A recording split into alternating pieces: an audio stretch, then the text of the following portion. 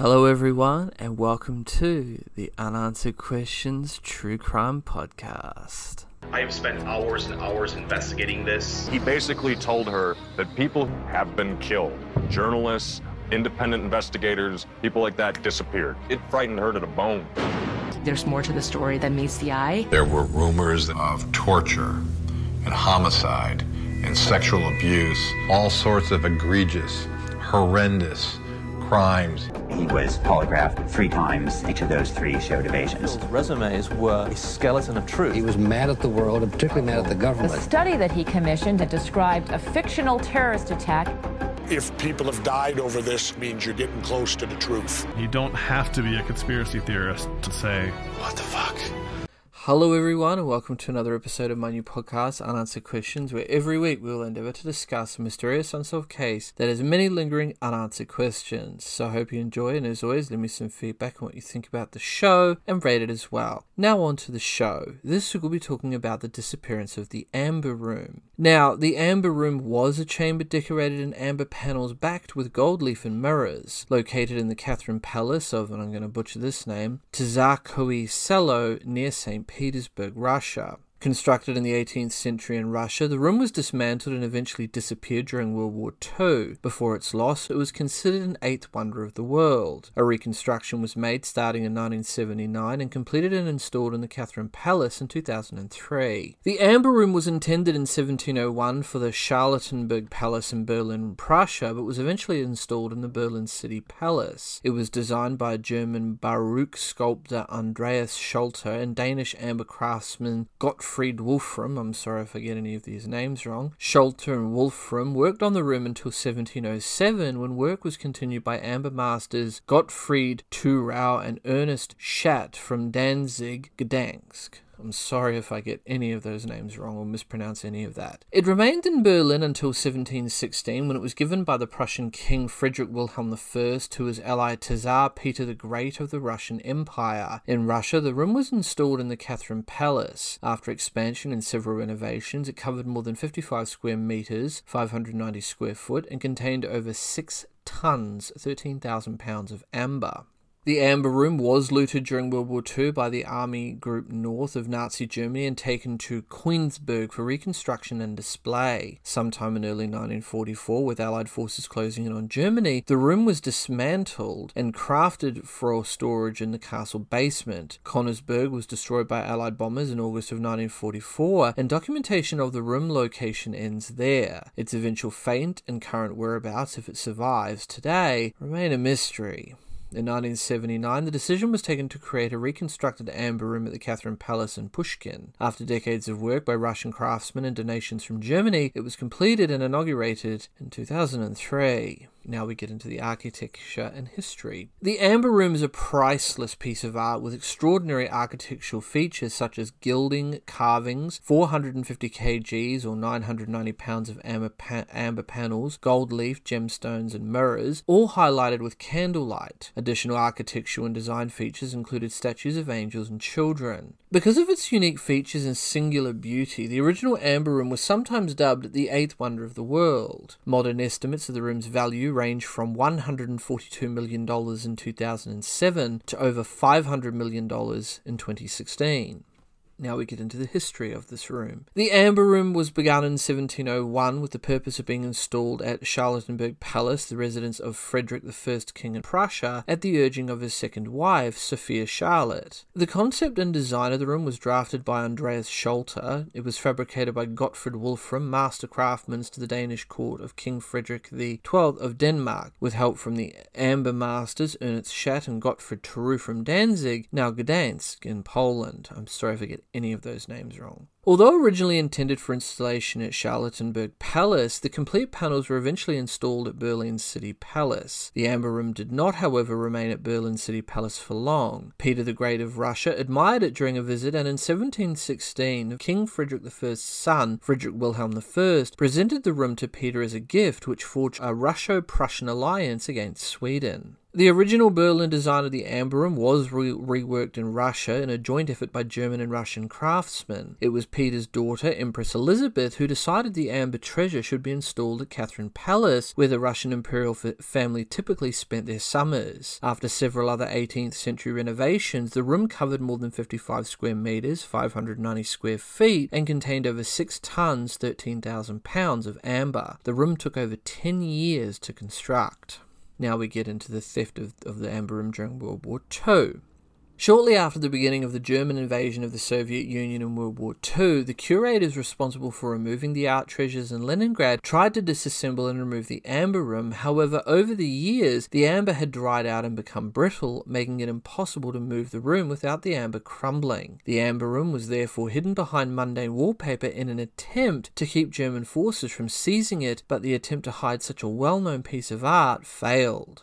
German soldiers of Army Group North disassembled the amber room within 36 hours under the supervision of 2 experts. On the 14th of October 1941, the priceless room reached Königsberg in East Prussia for storage and display in the town's castle. On the 13th of November 1941, a Königsberg newspaper announced an exhibition of the amber room at Königsberg Castle. Now we get into the last days of the amber room being in Königsberg. Orders given by Hitler on the 21st and 24th of January 1945 ordered the movement of looted possessions from Königsberg. This allowed Albert Speer, Reichsmaster of Armaments, and his administrative team to transport cultural goods of priority. However, before the amber room could be moved, Erich Koch, who was in charge of civil administration in Königsberg during the final months of the war, abandoned his post and fled from the city, leaving General Otto Latsch in command. In August 1944, Königsberg was heavily firebombed by the Royal Air Force. It suffered further extensive damage from artillery from the advancing Red Army before the final occupation on the 9th of April 1945. Now we get into the disappearance of the amber room. After the war, the amber room was never seen in public again, though reports have occasionally surfaced stating that pieces of the amber room survived the war. Several eyewitnesses claimed to have spotted the famous room being loaded on board the Wilhelm Gustloff, which left Gdynia on the 13th of January 1945 and was then promptly torpedoed and sunk by a Soviet submarine. In 1997, an Italian stone mosaic, Feel and Touch, that was part of a set of 4 stones which had decorated the amber room, was found in Germany in the possession of the family of a soldier who claimed to have helped pack up the amber chamber. The mosaic came into the hands of the Russian authorities and was used in the reconstruction. In 1988, 2 separate teams, one German and one Lithuanian, announced they had located the amber room. The German team pointed to a silver mine, while the Lithuanian team believed the amber treasure was buried in a lagoon. Neither of the 2 locations turned out to hold the amber room. In 2004, a lengthy investigation by British investigative journalists Catherine Scott Clark and Adrian Levy concluded that the amber room was most likely destroyed when Königsberg Castle was damaged during the bombing of Königsberg by the Royal Air Force in 1944, and then by the Soviets' burning of the castle, followed by shelling of the remaining walls. Official assessments set out in documents from the Russian National Archives written by Alexander Brusov, head of the Soviet team charged with locating the amber room following the war, agreed with this theory. The official report stated, quote, "Summarizing all the facts, we can say that the amber room was destroyed between 9th and the 11th of April 1945, end quote. These dates correspond with the end of the Battle of Königsberg, which finished on 9th of April with the surrender of the German garrison. A few years later, Brusov publicly voiced a contrary opinion. This is believed to have been due to pressure from Soviet authorities, who did not want to be seen as responsible for the loss of the amber room. Among other information retrieved from the archives was the revelation that the remaining Italian stone mosaics were found in the burned derbs of the castle. Scott Clark and Levy concluded in their report that the reason the Soviets conducted extensive searches for the amber room, even though their own experts had concluded that it was destroyed, was because they wanted to know if any of their own soldiers had been responsible for the destruction. Scott Clark and Levy also assessed the others in the Soviet government found the theft of the amber room a useful Cold War propaganda tool. Russian government officials have since denied these conclusions. Lydia Lonker, a senior researcher at the Pavlovsk Palace, reportedly stated, "It is impossible to see the Red Army being so careless that they let the amber room be destroyed." End quote. I'm sorry if I get any of those names wrong.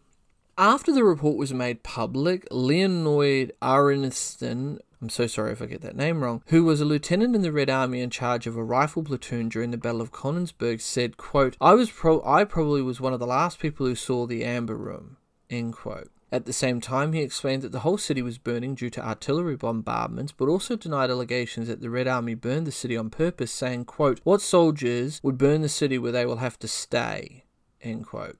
A variation of this theory by some present-day residents of Kaliningrad, formerly Königsberg, is that at least parts of the room were found in the Königsberg castle cellars after World War II by the Red Army. The amber room was allegedly still in good condition. This was not admitted at the time, so the blame could fall upon the Nazis. To preserve this story, access to the ruins of the castle, which was allowed after World War II, was suddenly restricted to all, including historical and archaeological surveys, but the room is said to be in a storehouse near Königsberg Castle. Then, in 1968, despite academic protests worldwide, Soviet General Secretary Leonid Brezhnev, sorry if I get that name wrong, ordered the destruction of Königsberg Castle, thus making any on-site research of the last known resting place of the Amber Room all but impossible. Later, the search for the Amber Room continued in different locations, including near Wappentroll, Germany. Another hypothesis involves a bunker in Mamariki in northeastern Poland, or that Stalin ordered the Amber Room replaced with a replica prior to its looting, hiding the original. The main problem with finding the Amber Room is that the Nazi regime hid many items in many difficult-to-reach places, usually without documentation, leaving a wide search area. The Germans also moved items to destinations far from Europe in some cases. The search for the Amber Room has also been halted by authorities. In the case of Friedland Castle, it was halted because of historic value of the castle. In October 2020, Polish divers from the Balatic group found the wreck of the USS Karlsruhe, a ship which took part in Operation Hannibal, a sea evacuation which allowed more than 1 million German troops and civilians from East Prussia to escape advancing Soviet forces. The ship was attacked off the coast of Poland by Soviet aircraft after it sailed from Königsberg in 1945. The wreck holds many crates with unknown contents. An online news website, Live Science, reports that this German steamship may hold crates that contain parts of the Amber Room.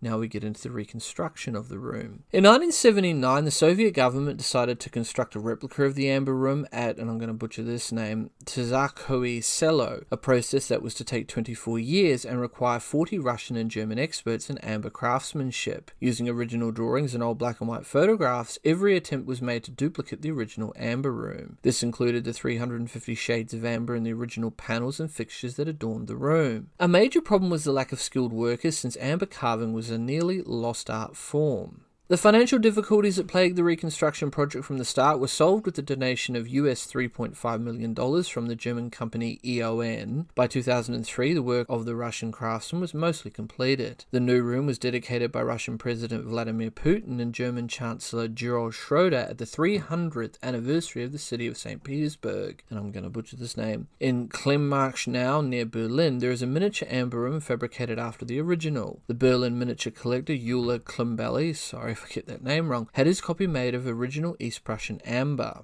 To this day, the original Amber Room has never been found, and its location remains unknown. With that, this case remains open, but with many unanswered questions that still remain unanswered. Please rate the show and let me know what you guys think about this and the many other cases I've covered. You can follow me on all major social media platforms, YouTube, BitChute, Dailymotion. I'm also on Twitter and Instagram, links are all down below in the description. If you have a case you'd like me to have a look at or cover, don't hesitate to send me a message. I'm your host, and this has been the Unanswered Questions podcast. Until next time. Next on Unanswered Questions. Bashel resigned as minister-president shortly after he became embroiled in a scandal known as Water Cunt Gate for alleged spying on his Social Democrat rival during the 1987 state election. On the 11th of October 1987, 9 days after his resignation, Bashel was found dead under mysterious circumstances at the, and I'm going to butcher this name, Hotel Biu Rivage in Geneva, Switzerland.